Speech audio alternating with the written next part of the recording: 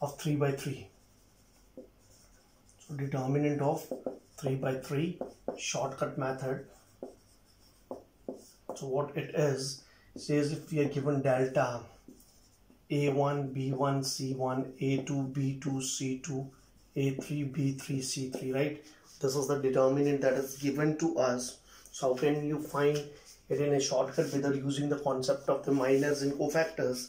It's very simple. What you do is you write it A1, A2, A3, B1, B2, B3, C1, C2, C3. Again you repeat first two columns A1, A2, A3, B1, B2, B3, right? Now what will you do is you will take all those diagonals, not the diagonals but all those that will contain 3 entries. ठीक है, 3 वाला ही लोगे. ये वाला 2 contain करता था नहीं लिया, ये वाला 2 कंटेन करता था नहीं लिया. सबसे पहले हम प्राइमरी वाला लेंगे, आपको पता ही है. ठीक है, सो इनको मल्टीप्लाई करिए. So this is A1 B2 C3. पहली एंट्री आ गई A1 B2 C3. दूसरी वाली क्या आ गई हमारे पास प्लस B1 C2 A3. और तीसरी वाली क्या आ गई plus C1 A2 B3. Right, इनको आपने क्या किया मल्टीप्लाई करके ऐड कर लिया. अब आप रिवर्स में चलिए, दूसरे वाले जो एंट्रीज बनती हैं 3-3 वाली सीरीज की, जैसे ये सिंगल है नहीं बनेगा, ये 2 है नहीं बनेगा. इसके बाद नेक्स्ट कौन सी वाली बनेगी, ये बनेगी एक बनेगी 3 वाली, ये बनेगी 3 वाली और ये बनेगी 3 वाली. 3 ही बनेगी. तो क्या बनी, पीछे माइनस आ जाएगा and it will be what is the first one. If you start from here it will be A3 B2 C1, next will be plus B3 C2 A1 and next will be plus C3 A2 B1. खत्म. ठीक है, you take this difference, this will give you the value of the determinant. shortcut इसको अगर याद रखने का तरीका अगर आप ऐसे जर्नल में लिखते हो, it's very simple. A B C they are cyclic. ध्यान दीजिए यहाँ पे पहले क्या आ रहा है, start from A B C, उसके बाद आ रहा बी सी ए और उसके बाद आ रहा सी ए बी. राइट, यहाँ पे भी अगर आप देखिए पहले क्या आ रहा है ए बी सी, उसके बाद क्या आ रहा है बी सी ए, उसके बाद क्या आ रहा है सी ए बी. राइट, और बड़ी एक इंटरेस्टिंग बात है, A B C A1 B2 C3 पहली टर्म, फिर बी से शुरू हुआ B1 C2 A3, फिर सी से शुरू हुआ था ना C1 A2 B3. Simple ABC BCA CAB 1 2 3 1 2 3 1 2 3. और जब माइनस करोगे तो उल्टा चलेगा वो. ABC कहाँ से चला 3 2 1 2 3 था, उल्टा चलेगा 3 2 1. BCA 3 2 1, B3 C2 A1 और CAB C3 A2 B1. So this is the shortcut method to find the determinant of a 3 by 3 matrix. This is known as Sorus rule. ठीक है, so this is one trick that you would apply. तो हमारे लिए हम generally वो क्यों apply करते हैं, क्योंकि हमें माइनर्स और कोफैक्टर्स भी बीच में चाहिए होते थे, इसीलिए वो हमारे लिए ज़्यादा सिग्निफिकेंट था. Right, so this was the first thing, shortcut to find determinant of a 3 by 3. And if you want to solve it with the help of an example, it's equally simple. Like if you want to take 1 2 3 4 5 6 1 0 1, right, you want to find out this determinant. So what will you do is इसी के आगे आप repeat कर लोगे first 2 columns. So 1 4 1 and 2 5 0. Right, so now you will take, ये single है नहीं चलेगा, 2 है नहीं, पहले ये चलेगा 3 वाला, फिर ये 3 वाला, फिर ये 3 वाला. So it will be 1 into 5 into 1 is what 5 plus 6 2 is 12 1 is 12 plus 3 4 into 0 is 0 minus. अब आप क्या करोगे, ये हो गया हमारे पास. राइट, अब रिवर्स वाले 3 3 का ऑर्डर बनाओगे आप. सो रिवर्स के 3 3 का ऑर्डर अगर आप देखोगे, ये अकेला है, ये 2 हैं, ये पहला, ये दूसरा और ये तीसरा. तो करिए multiply. So this is 1 into 5 5 3 is 15 plus 0 into 0. So what was this one, 1 4 is 4 2 is 8. So this is how much, 17 minus 23. आप लोग चेक कर सकते हो, -6 will be the determinant of this determinant. Right, so this is how can you find determinant in a shortcut method. I don't feel it's recommended for you, but still if you want to do for fun purpose you can do it so that you love numbers. Right boss? उसके बाद हमारे पास कुछ बहुत से interesting फॉर्मूले रहे जो शायद बीच में हम लोगों ने कुछ किए होंगे, कुछ नहीं भी किए होंगे. सबसे पहले था A B equals to be A equals to आई. इसका मीनिंग क्या रहता है हमारे पास? If this is the case it means that A inverse is equal to B and B inverse is equal to A, that is A and B are inverses of each other if the product of two matrices is equal to the identity matrix. Right? उसके बाद हमारे पास रहा था A into B का whole inverse. कुछ inverse की properties हैं. Is B inverse into A inverse. This is not equal to A inverse into B inverse. Please remember this thing. This is the reversal law. अगर आपको याद होगा the same reversal law you applied in what you say is that transpose of matrices. A into B whole transpose equal to B transpose into A transpose. Right? So then there is another application of determinants that is used to find area of a triangle. You have already done it in class 10. So area of triangle. And it says that if you have got three vertices as x1, y1, x2, y2, and x3, y3, let these be the three vertices of a triangle.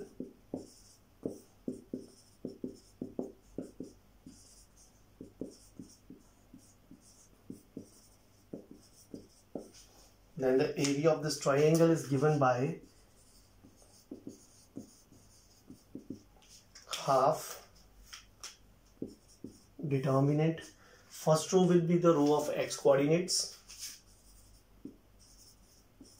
of all three vertices. Second row will be the row of y coordinates, and third row will be 1 1 1. Right? Since we know that determinant is equal to transpose also, or you can write it like this: x1, x2, x3 column wise. Both will give you the same value. Right? So once you solve it, you will get the answer. There is again the same that you get in class 10 coordinate geometry. x1 into y2 minus y3. Okay? Plus x2 into y2 minus y3. Again it was x, y, z. X, y was cyclic. And it was 1, 2, 3. Okay? 1, 2, 3. Then it was 2, 3, 1. And then it was 3, 1, 2. Right? Expand कर लीजिए आ जाएगा. Now the concept same that we applied in class 10 for collinearity. If it talks about collinearity of points, the area of triangle will be equal to 0. And if area is given, you have to find any of the vertex. In that case, when you will remove this mod, right, this is magnitude also. Area of the triangle is in magnitude. It can never be negative. So उस समय आपको जब mod हटाओगे तो plus minus भी right side पे लिखना पड़ेगा. ठीक है? So this is how can you do it, and this is, I think there is an exercise 4.5 based on it. So you can try all the questions of that exercise by applying this formula. Right? This is another interesting example of determinants. Now the properties of determinants we have already done, and there are some interesting questions that we need to do. And the first one is that A inverse transpose is equal to A transpose का inverse. Interesting question है. ये हमने use किया था, अगर ये आपको याद होगा, in the third type of solving the equation of matrices. ठीक है बॉस? So अब आपको पता है कि अगर कुछ भी ऐसा हमको प्रूव करना है तो we have to be very very logical, and we have to apply the various laws and rules of matrices and determinants. So if I take this and I take like A transpose into A inverse transpose, right? If I multiply these two matrices, and what do I get here is, if I name it as B and I name this as, let me name it as Y and let me name it as X. Isn't it X transpose into Y transpose? Right? So by a reversible law, it should be equal to yx whole transpose. So I can write it like this. So this will be, second वाला पहले आ जाएगा और पहले वाला बाद में आएगा. whole transpose. I hope it is clear to everyone, right? This is a reversible law, that is AB का whole transpose. I will read it reverse way. AB yx whole transpose equal to what? X transpose into y transpose. So now this is A inverse into A transpose, and since we know that A inverse into A is what? I, and identity matrix or transpose is what? Identity itself. Now if the product of two matrices is equal to I, it means what? X inverse equal to Y and Y inverse equal to what? X, right? So it means that what is there in place of X? A transpose. So A transpose ka inverse is equal to Y. What is there in place of Y? A inverse ka transpose. I hope this is proved. Or you could have got it other way also. You could have taken A inverse transpose first, then you could have taken A transpose. You could have applied the same reversible law of transpose or product of matrices. Again, finally end में यही मिलना था आपको, I transpose or identity matrix का transpose is equal to identity matrix only. You can cross check it. Identity में क्या होता है? All non diagonal entries 0. Diagonal में 1 1 होता है, और जब आप स्क्वायर मैट्रिक्स का ट्रांसपोज लेते हो डायगनल वाले मूव नहीं होंगे, बाकी वाले मूव होंगे, लेकिन वो सारे जीरो थे, तो इसलिए आई का transpose is always equal to I. So this is the interesting way you can prove that A inverse का whole transpose equal to A transpose का whole inverse, right sir. So then there is another important formula. It says that determinant of AB is equal to determinant of A into determinant of B. A and B are square matrices of same order, right? This is very important that A and B are square matrices of same order. और इसी को follow करते हुए एक बड़ा interesting formula बनता है that determinant of A raised power n is equal to determinant of A whole raised power n, right? अब इसको प्रूव करने के अलग अलग तरीके हैं आपके पास. बड़ा बढ़िया तरीका रहता है अगर आप इसको PMI के साथ प्रूव करें, लेकिन मैं आपको सिंपल तरीके में बताऊंगा 2-3 एग्जांपल्स कोट करके. So if I take determinant of A square, it will be what? Determinant of A into A. Apply this formula. Determinant of A into determinant of A, isn't it determinant of A square?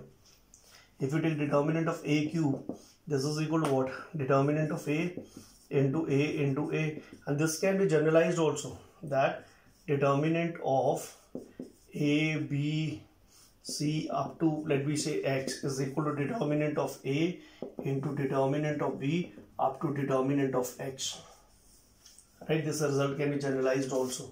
So this is determinant of A into determinant of A into determinant of A. Since the determinant of a number is what? A real number. A real number getting multiplied to itself thrice is a real number ka whole raised power. So this is another example. Still, if you want to prove it, I'll recommend you that you apply the concept of PMI. You can prove it quite easily. But iske basis pe you may find some MCQs in your exams. Fine. Next is that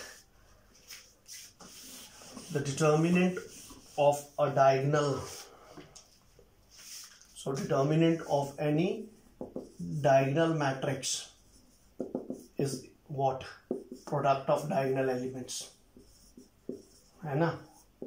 It's equal to product of diagonal elements. Like if you take something like A 0 0 0 B 0 0 0 C, this determinant will be equal to A B C.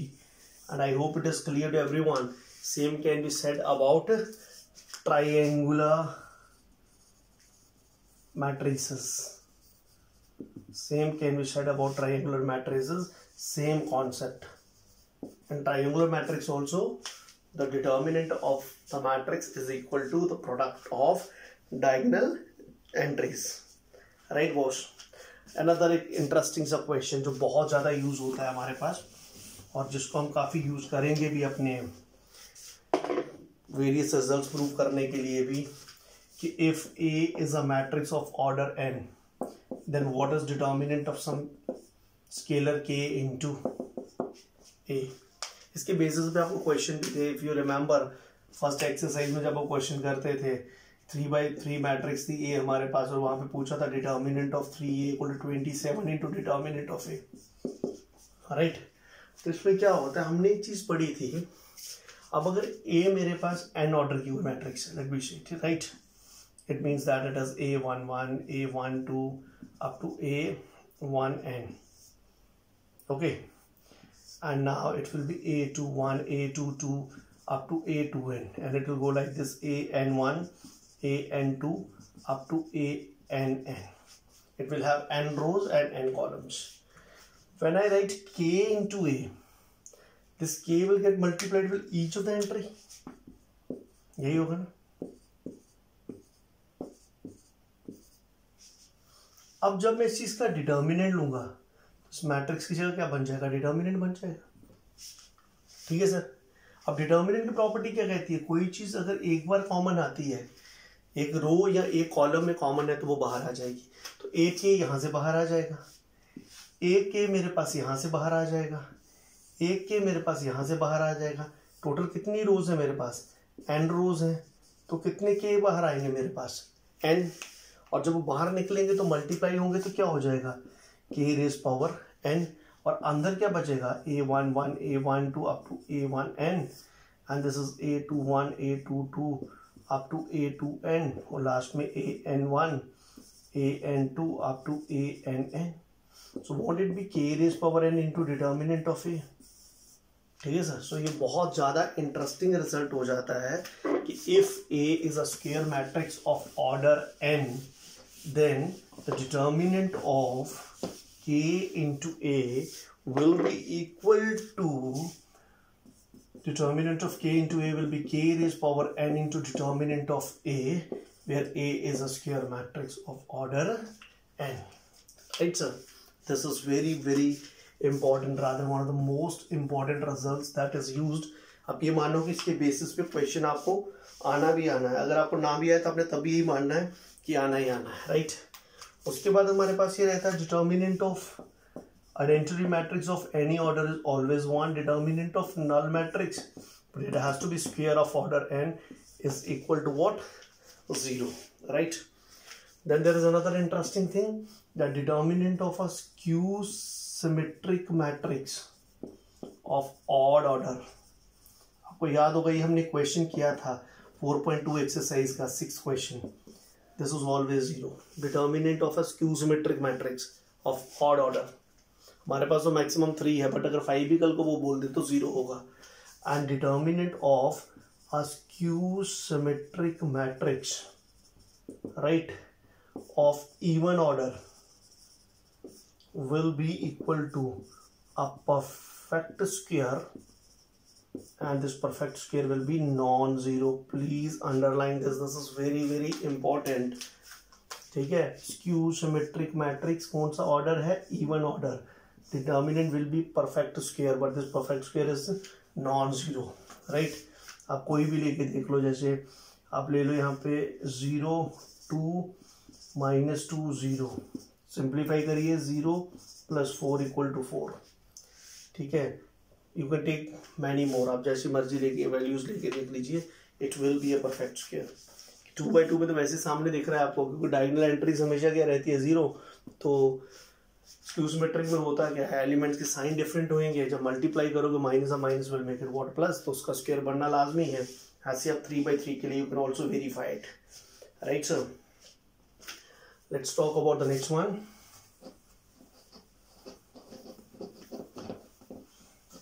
I'm sure you might be finding it interesting. एक और हमारे पास बड़ा ही अच्छा question है. It says that determinant of A inverse is equal to determinant of A का whole inverse, right? So this is actually what is to be proved. तो कैसे prove करते हैं इसको? कोशिश करते हैं.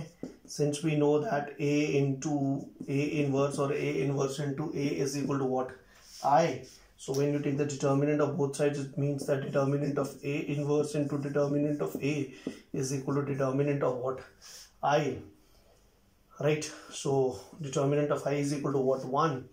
It implies that determinant of A inverse into determinant of A is equal to 1. तो आप determinant of A inverse को इधर ही रखो. ये वाला determinant कोई रियल नंबर है, take it to the right side, hence proved. This is one of the simplest proofs. और भी इसको प्रूव करने के तरीके हैं, बट हम अभी तक यही प्रूव करते हैं, ठीक है सर।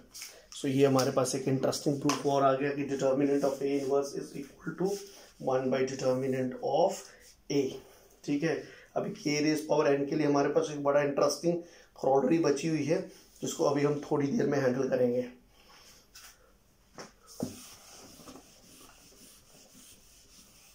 इससे बाद में हम लोग लेते हैं, वही प्रूव करते हैं the determinant of adjoint of A.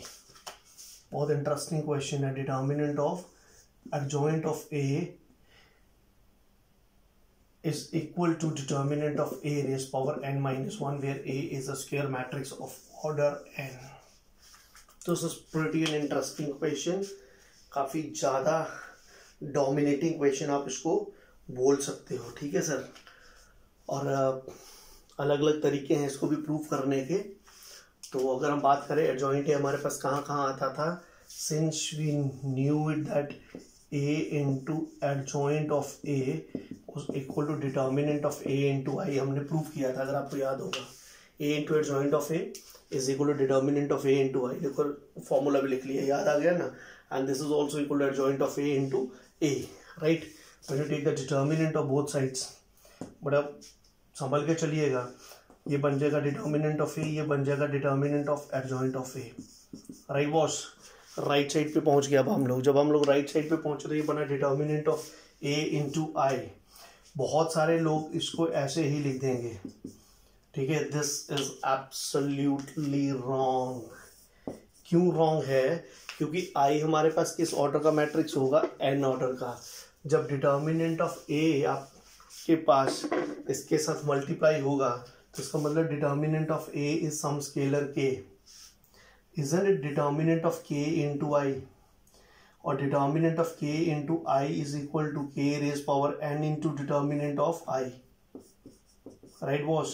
And k was what? Determinant, so determinant of a raised power n into determinant of I कितना हो गया? 1. So this will be determinant of a raised power n into determinant of I. So this will give you determinant of a into determinant of adjoint of a is equal to determinant of a raised power n into 1, right?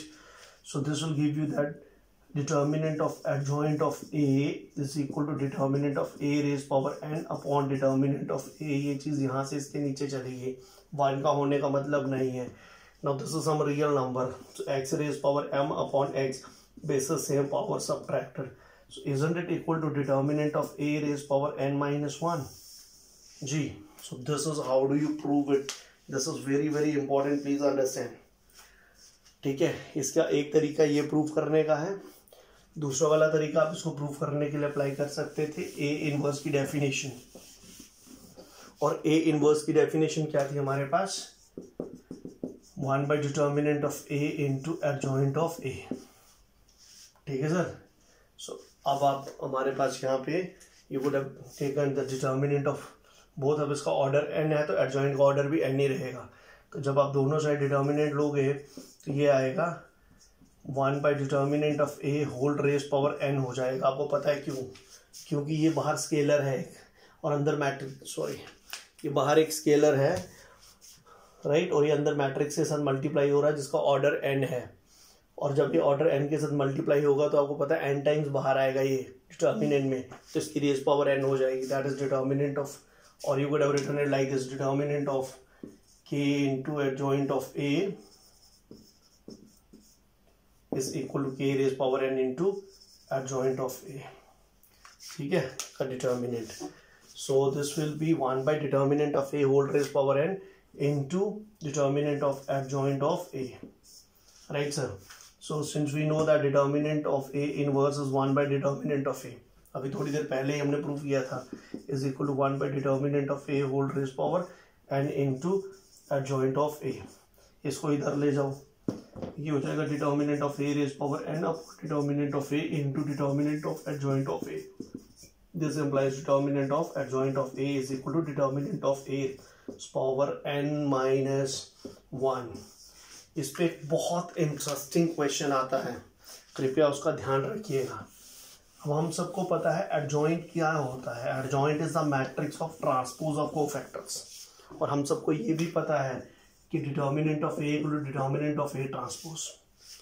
Question ये कहता है कि अगर 3x3 matrix में right आप सारे elements को replace कर दो किसके साथ, उनके कोफैक्टर्स के साथ.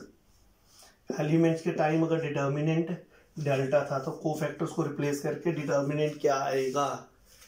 तो बड़ा इंटरेस्टिंग सा बात है. कोफैक्टर्स का मतलब हो गया is asking you determinant of adjoint of ए. और क्या ऑर्डर है उसका 3x3. 3x3 में क्या हो जाएगा, raise power 3 - 1 determinant of A square. So it will be delta square. ठीक है जी, जब 3x3 मैट्रिक्स में. और यही क्वेश्चन अगर सपोज करो उसने करवा दिया, आपने कर लिया, अब उसने क्वेश्चन चेंज कर दिया, उसने बोला 2x2 मैट्रिक्स है. ठीक है, इसमें एलिमेंट्स को रिप्लेस कर दो उनके कोफैक्टर से. अब एडजॉइंट मतलब अब जो है नया डिटर्मिनेंट क्या बनेगा, अगेन एडजॉइंट. ठीक है, अब एडजॉइंट में क्या बनेगा, एडजॉइंट ऑफ ए का क्या बनेगा, determinant of A is 2 - 1 determinant of A.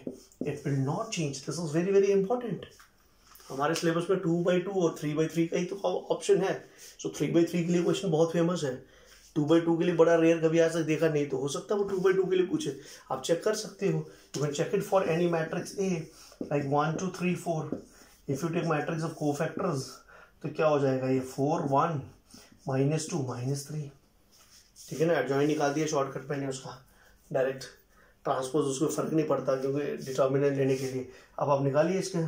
If you take determinant 4 - 6 is -2, 4 - 6 is -2. तो 2x2 को बिल्कुल भी फर्क नहीं पड़ेगा.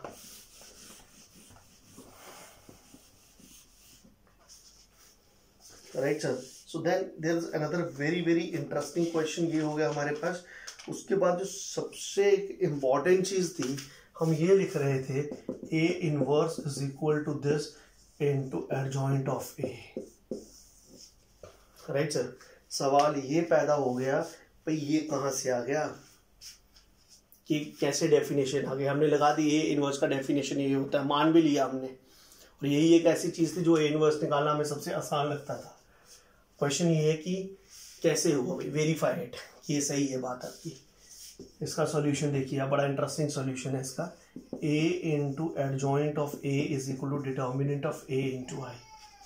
ठीक है ना, ये मुझे लगता है ये सबको क्लियर है. और ये भी पता चल रहा होगा ये कितना इंपॉर्टेंट रिलेशनशिप है हमारे पास. ठीक है सर. अब मुझे इन्वर्स निकालना है. तो इन्वर्स क्या होता है कि अगर दो matrices x into Y equal to आई है तो x equal to Y inverse होता है और y equal to x inverse होता है. तो राइट साइड पे मेरे पास i के साथ क्या है, डिटर्मिनेंट. डिटर्मिनेंट को इधर ले जाओ, 1/डिटर्मिनेंट of a into a into adjoint of a. Right sir, small ए से लिख रहे हैं. चलो, इज इक्वल टू कितना हो गया, i. अब मेरे पास दो मैट्रिसेस हैं राइट, उनका प्रोडक्ट आइडेंटिटी है, तो दोनों एक दूसरे का क्या होंगे, इनवर्स. और आपको मैंने बताया था मुझे किसका इनवर्स निकालना है, ए का. तो जिस चीज़ का इनवर्स निकालना आपको शॉर्टकट बताया था, जब दो चीज़ों का प्रोडक्ट आई हो जिसका इनवर्स उसको हाइड कर दो. तो अगर मैं ए को हाइड करता हूँ, ठीक है, तो इसका मतलब can I right it like this, A into 1/डिटर्मिनेंट of ए. ऐसे लिख देता हूँ, कोई फर्क नहीं पड़ता ना, क्योंकि दिस इज अ स्केलर. उसको मैं चाहे पहले के साथ लिखूँ चाहे दूसरे के साथ लिखूँ. ठीक है, नहीं तो दूसरा तरीका आपको मैंने मेथड टाइप 4 में बता दिया था मैट्रिसेस में, जिसका इन्वर्स चाहिए उसको हाइड करो, जो बच गया वो पूरा इन्वर्स होगा. So if I take this as x and I take this as y, so x into y is equal to what, I. so it means x inverse equal to what, y. अब x की जगह पे क्या था, a, और y की जगह पे क्या था, 1/डिटर्मिनेंट of a into adjoint of a. ठीक है, so kudos to you, now at least you know that y a inverse is equal to 1/determinant of a into adjoint of a. Right sir. So this was another interesting thing that we proved here. Then there is bit to know about orthogonal matrix. So orthogonal matrix कुछ खास नहीं होती. A matrix A is said to, a square matrix is said to be orthogonal. ठीक है, if matrix into its transpose is equal to identity, that is A inverse is equal to transpose. ऐसी matrix जिसका inverse और transpose same हो उसको orthogonal कहते हैं। इसमें आपने सिर्फ एक ही पॉइंट याद रखना है, the determinant of orthogonal matrix, right sir, is either 1 और -1। इसके ज़्यादा पढ़ने की हमें ज़रूरत नहीं है, ठीक है। और बेसिक में एक आधी चीज़ आप और लिख सकते हो, that is determinant of a plus B is not in general equal to determinant of a plus determinant of b। और उसके बाद हमारे पास एक और ऑप्शन है कि अगर a और b दो मैट्रिसेस हैं such that none of them is equal to 0 but a into b is equal to 0, right. So then determinant of A and determinant of B both are equal to 0, right? So this is another small result that we do use here. उसके बाद Cramer's rule रहता है हमारे पास methods के लिए discuss करने के लिए, वो कोई इतना ज़्यादा इम्पोर्टेंट रहता नहीं, अभी है नहीं सिलेबस में, because that is determinant method और हमारे सिलेबस में जो है that is matrix method, right. So system of equations will be either consistent or inconsistent. So thank you so much. If you can learn this much, I think you will be able to score 100% in determinants. Thank you so much. Bye bye. Stay healthy, stay happy, stay blessed.